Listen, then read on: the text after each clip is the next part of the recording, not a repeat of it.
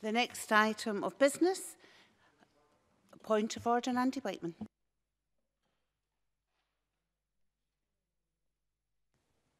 Thank you, Presiding Officer. This morning, asking a supplementary question to question 6 at First Minister's Questions, I should have drawn attention to members to my register of interests.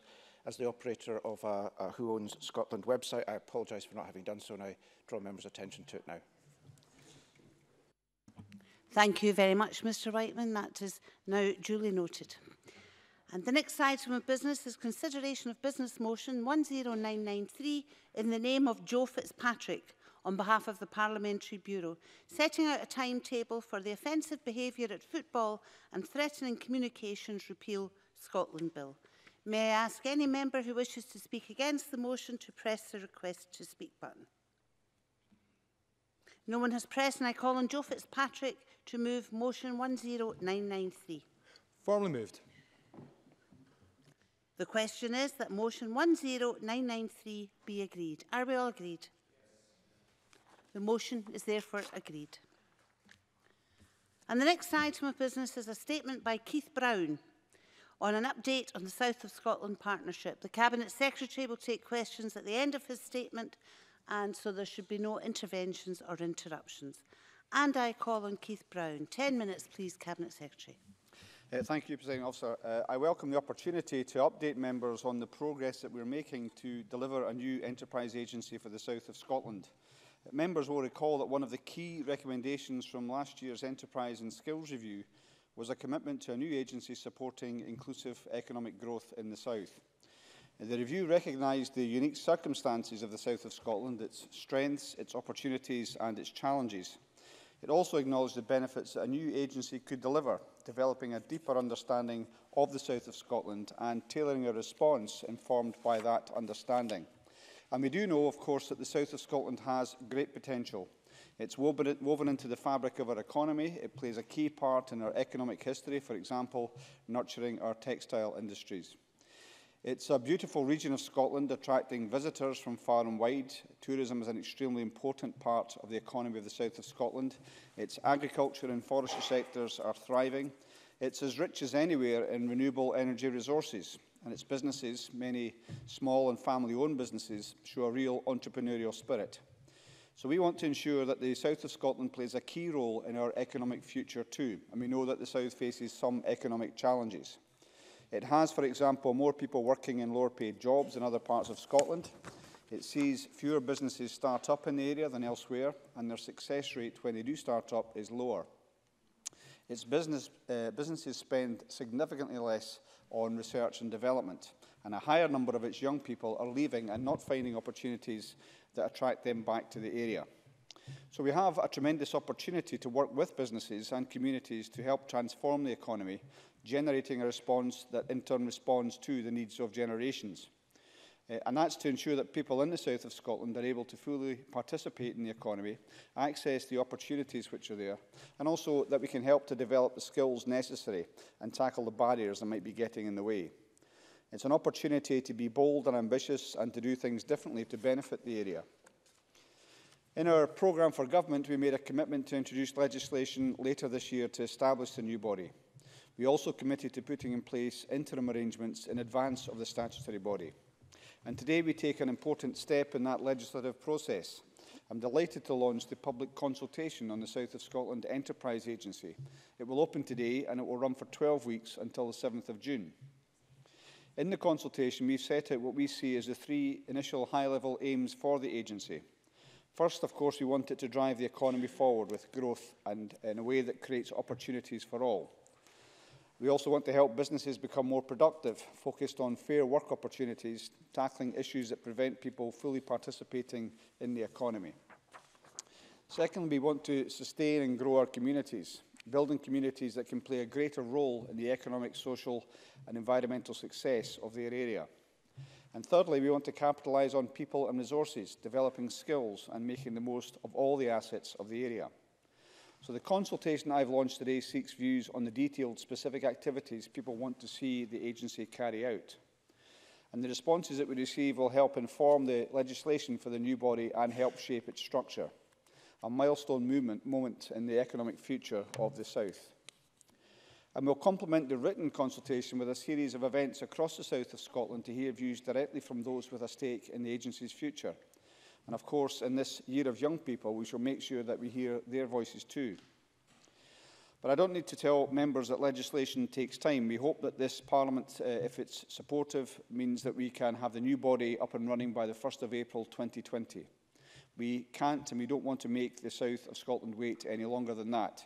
It's vital that the area sees the benefit of a fresh approach as quickly as possible, and to that end we have established the South of Scotland Economic Partnership to take things forward in the meantime. The partnership is chaired by Professor Russell Griggs, OBE. The partnership brings together public sector organisations that support economic growth in the south of Scotland, with members from the private, third and further and higher education sectors. And like us, the partnership is ambitious for the south of Scotland, seizing the opportunity to do things differently. And it will ensure a fresh approach to securing inclusive economic growth, with the private and third sectors central to its work and helping to shape and design services. And the interim period that we have provides the opportunity as well to align existing activities, making sure that current services are as effective as they can be in addressing people's needs.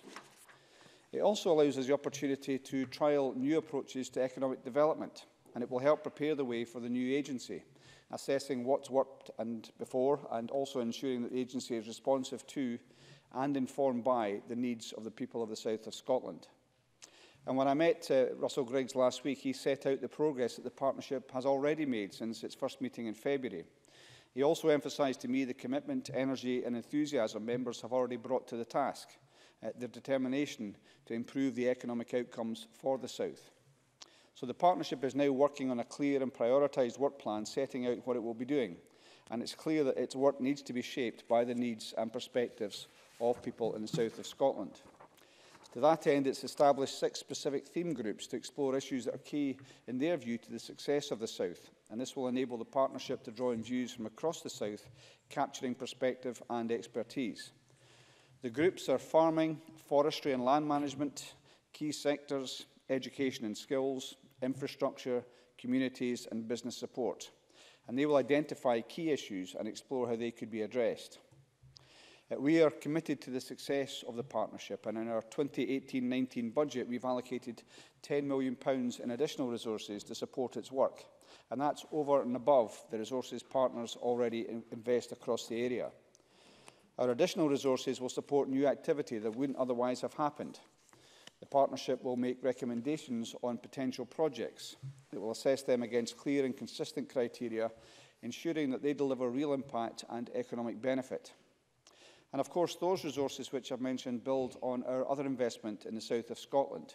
Investment in innovation through my colleague Paul Wheelhouse, through skills, through Jamie Hepburn, businesses and infrastructure. And some examples of that investment include, of course, the £275.5 million investment in the new Dumfries and Galloway Royal Infirmary, which opened in December. £68 million from our Schools for the Future programme in 8 schools across the area. £60 million through the Scottish Funding Council in further and higher education over the last 3 financial years, and £353 million in the increasingly successful Borders Railway, which was, just to remind the Parliament, the longest piece of new rail infrastructure in the UK for 100 years. So, Presiding Officer, I very much look forward to working with members over the months ahead as the partnership takes forward its work and we shape the new agency. I believe that this is a very exciting time for the south of Scotland, and I would encourage all members here and, of course, members of the public to be active participants in the consultation process which we are lodging today. Thank you. The Cabinet Secretary will now take questions on the issues raised in his statement, and I intend to allow around 20 minutes for that. It would be helpful if members who wish to ask a question were to press the request to speak buttons now, and I call Dean Lockhart.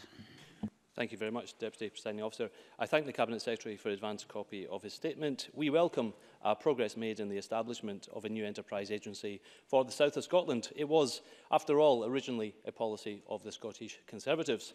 And we will support all steps to encourage sustainable growth across the south. This will require an approach that is tailored to the unique characteristics and needs of the economy and the workforce of the south, as well as tapping the real potential that exists in the region. There is much work to be done on this front because the economy of the south has suffered in the past 10 years.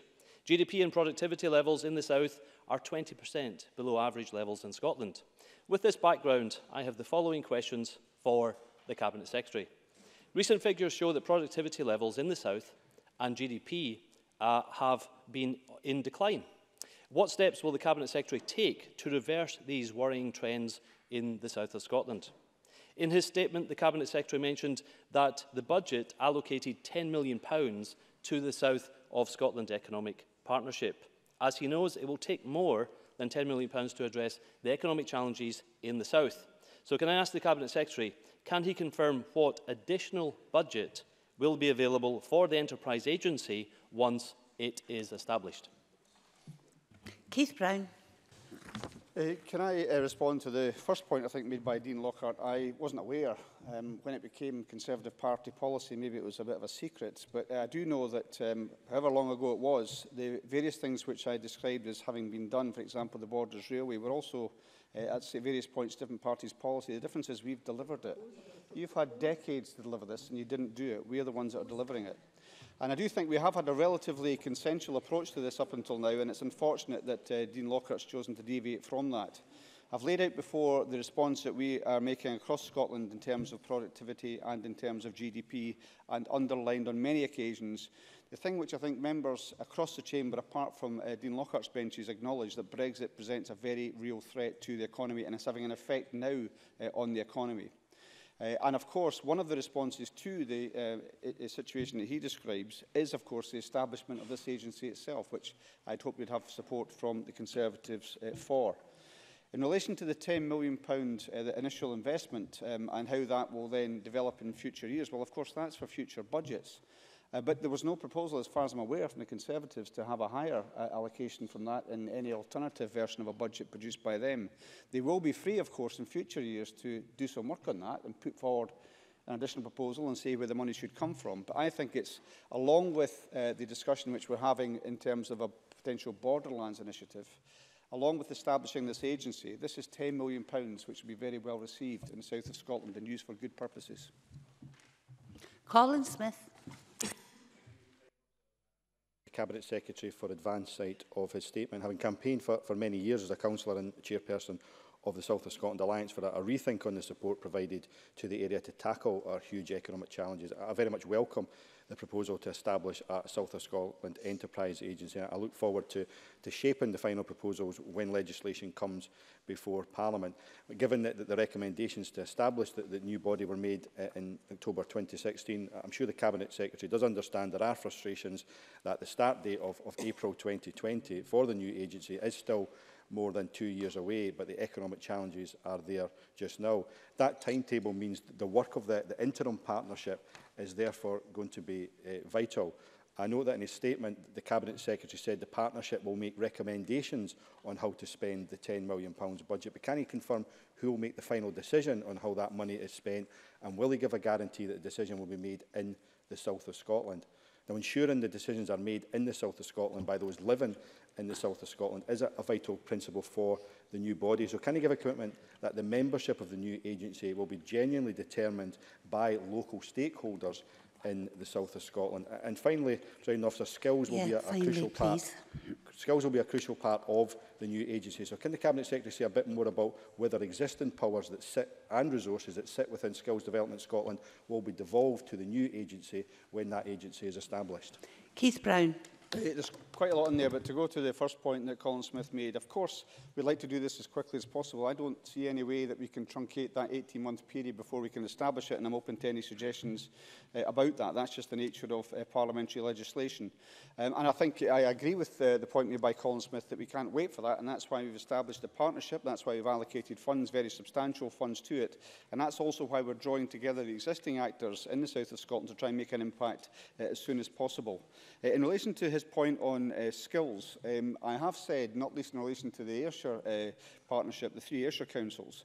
If there's a proposal that comes from any part of Scotland to try and see how they can work with skills development more closely and also more closely reflect the local demands, the local needs in terms of skills, I'm more than willing to listen to that. I've said that since the enterprise and skills review was undertaken, and I've said that.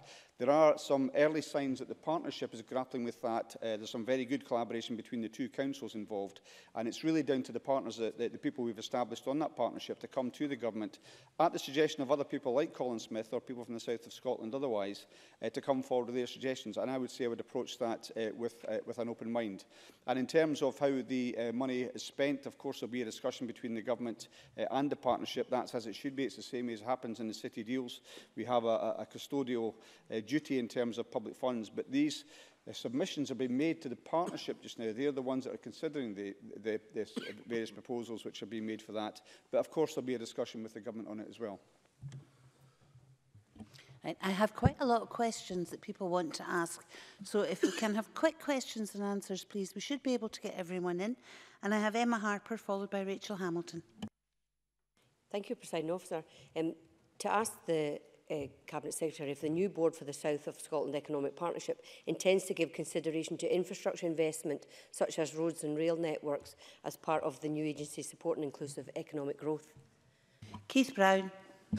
Yes, it will be able to take decisions in terms of infrastructure investment, but those decisions will be formed by the representations that they received and also the view of the partnership as to what the priorities should be. So there's no question of us excluding issues such as infrastructure investment from the remit. Rachel Hamilton, followed by Joan McAlpin. Tourism is a key sector in the South of Scotland region. In the Scottish Borders alone, it contributes 194 million annually. Does the Cabinet Secretary understand that by not robustly identifying it in his statement as a key group risks this sector being overlooked or not capitalising its worth through the South of Scotland Economic Partnership? By including tourism and growing the sector, it can improve low productivity, increase below average wages and business sizes. And would the Cabinet Secretary consider my request on behalf of the tourism sector to include it within the key sectors? Keith Brown. I actually mentioned at the very start of my statement, it is a crucial, I recognise, of course, and that's why I mentioned it, talking about attracting visitors from far and wide and how central tourism was to the South of Scotland. Perhaps the member missed that, but I do agree with her. Pardon?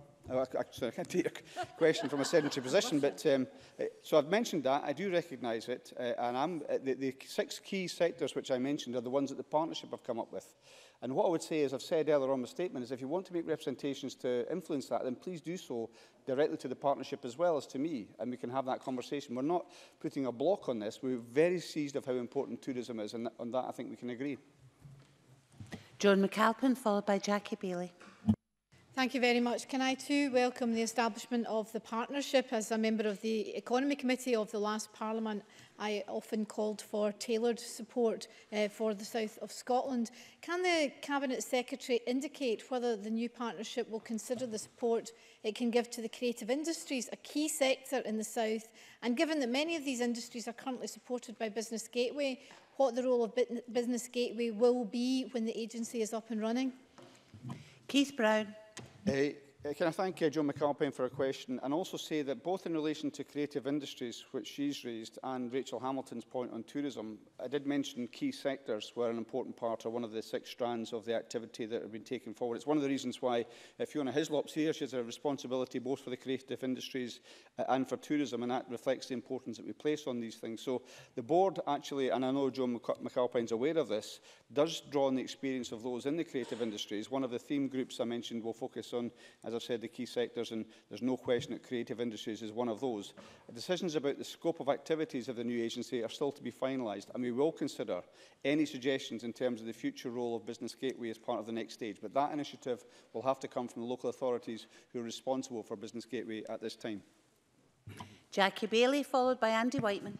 And I welcome the South of Scotland Enterprise Agency and the £10 million of funding. And I wonder whether I could explore a principle with the Cabinet Secretary. Does he envisage the funding increasing in due course to at least match the funding received by Highlands and Islands Enterprise, which, of course, given population levels in the Borders and Dumfries and Galloway, they're actually higher than those in Highlands and Islands?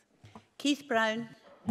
reasons why it's not difficult to give a definitive answer at this stage. One is because, unlike in the Highlands and Islands, Scottish Enterprise are still actively involved in spending money in the south of Scotland at this time, and that's going to take some time to work through the system. But of course we want, and also the second reason is I can't lay a claim on future budgets in the absence of the Finance Secretary, so she'll understand that budget process.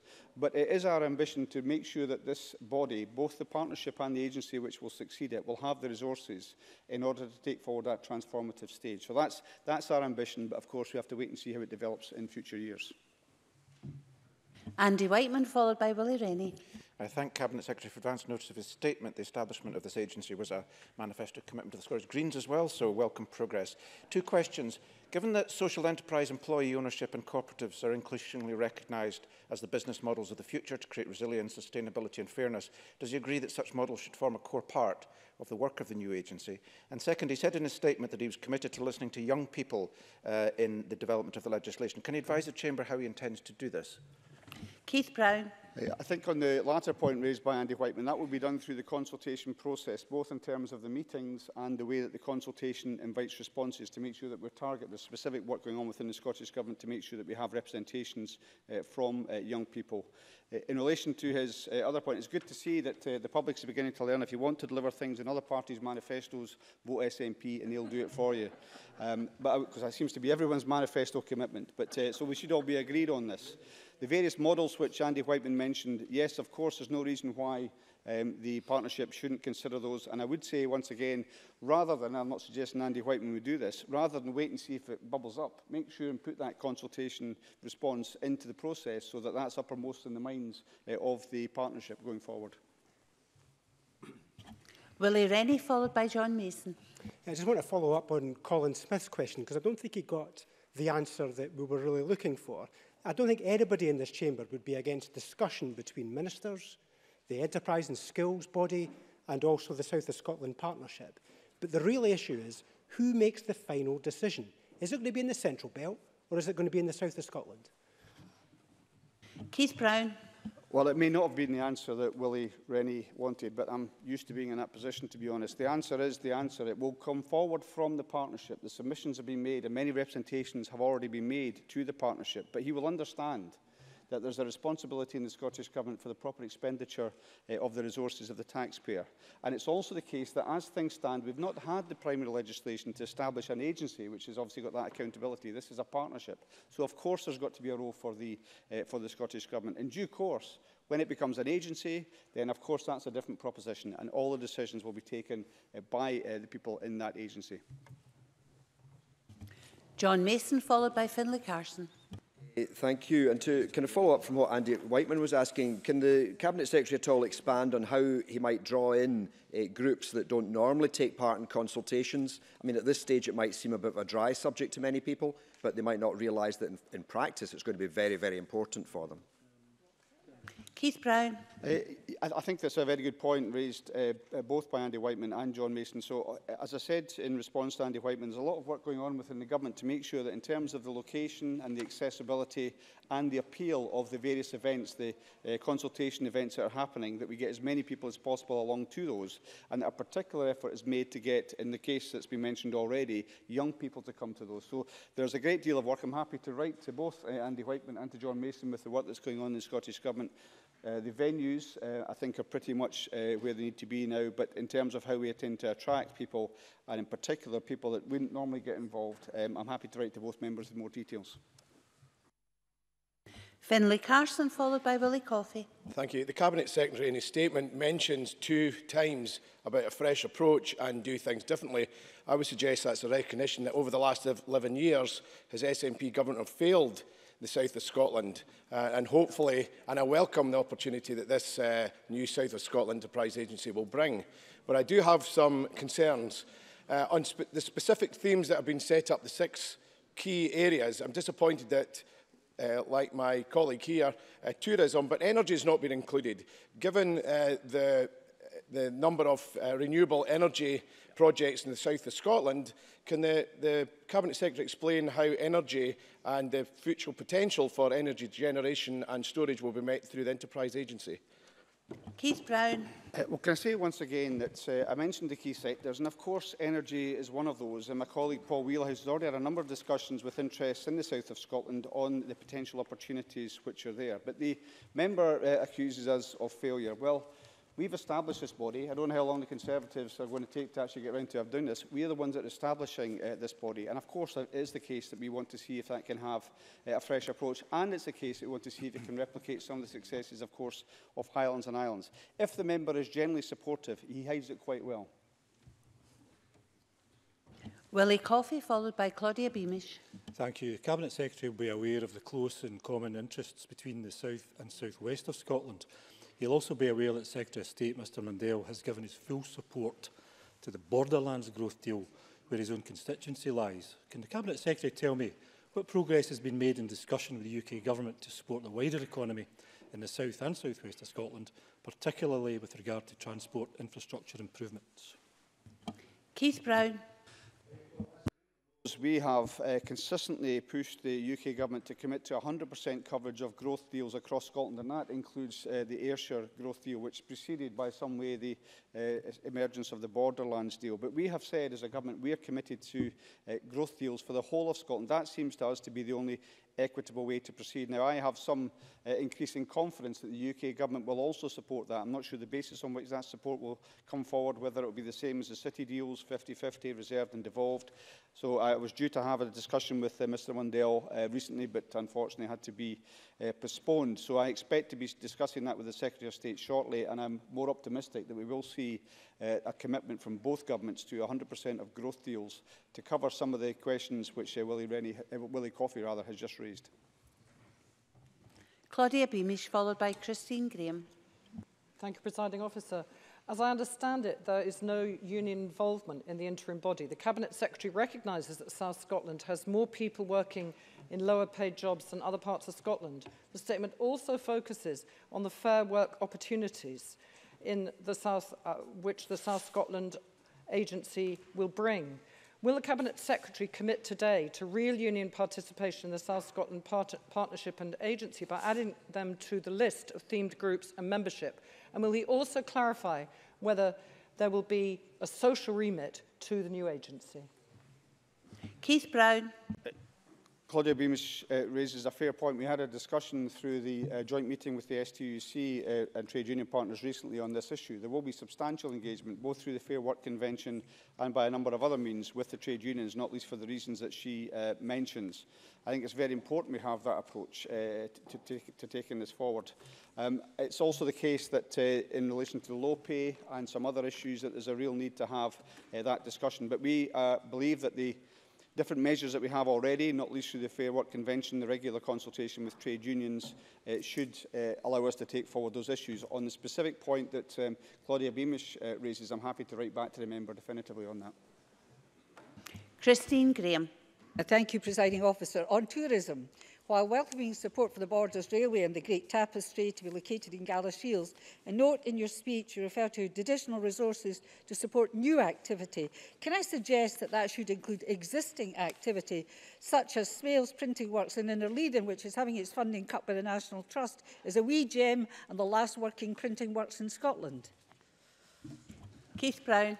Indeed, the member can suggest that, and I would say that she could suggest it also to the partnership, who have now quite an expanding list of different proposals and different priorities being presented to them. And just to reflect some of the concerns raised by members of other parties, it is right that those proposals go to that partnership. They're the ones that consider them, they're the ones that prioritise them.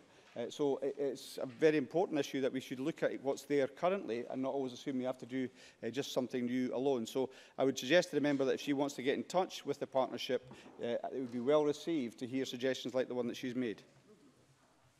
I call Rachel Hamilton. Thank you, Deputy Presiding Officer. Just to bring members to my register, draw members to the register of interest, which I failed to do so before my question, and that I am a business owner in the Scottish Borders. Thank you. That concludes questions on the ministerial statement, being the update in the South of Scotland Partnership. We'll move on to the next item of business, and I'll give folks a few moments to shift around.